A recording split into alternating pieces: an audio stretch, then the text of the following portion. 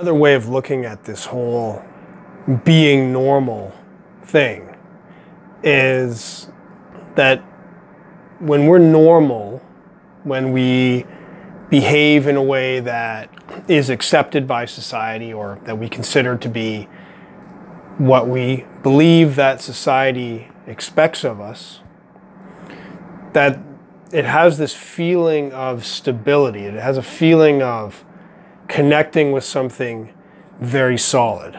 Because when you're isolated on your own, or maybe with your little band of other outcasts and dissenters, then you're really not stable at all. You're like a blowing leaf in the wind that's vulnerable to all kinds of changes in fortune. Whereas it feels like by attaching yourself to society, by playing along with what you believe is the expected way to be, that you're now attaching to yourself to something that has a very strong foundation, that is, and certainly it has numbers. It's certainly very big, and so there's a certain kind of stability that we can at least imagine comes with it, in that certain things about the way society are not going to suddenly change. Of course, society is changing all the time, but there's a certain kind of trust that we can have in being treated a certain way. We can expect that if we play by the rules, we are on the winning side, we're on the big team, we're on the dominant team, versus the outcast who is always in danger of being picked off. So I think there's some truth to this.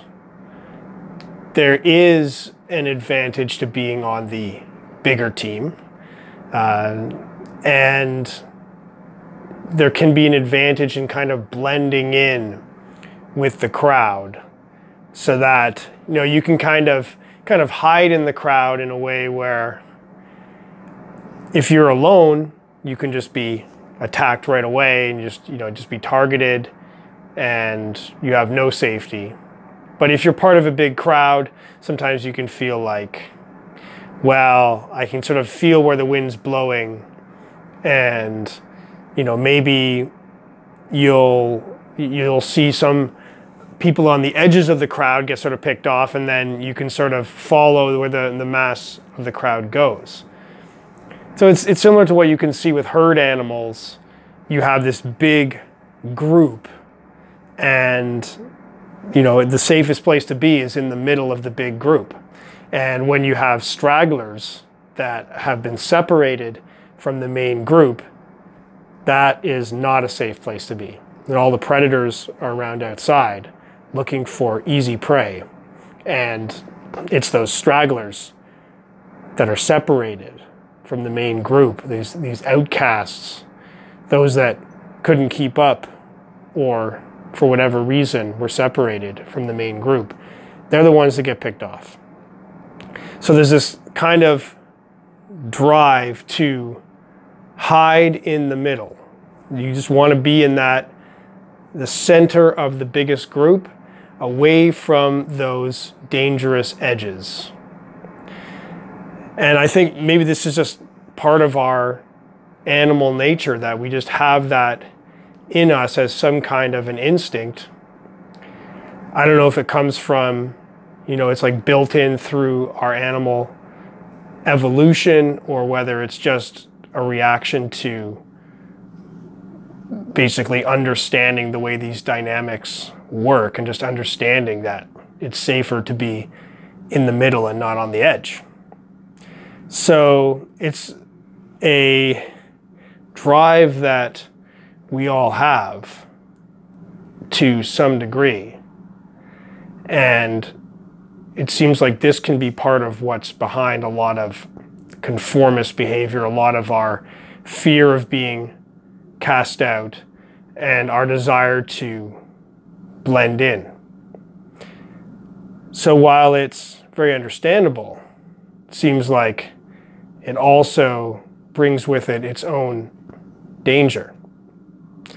Because maybe we can look at the ancient past when, if we were fairly weak, prey animals, and there are like lions and wolves out there ready to eat us, it is safer to be in the middle of the crowd and not on the fringes.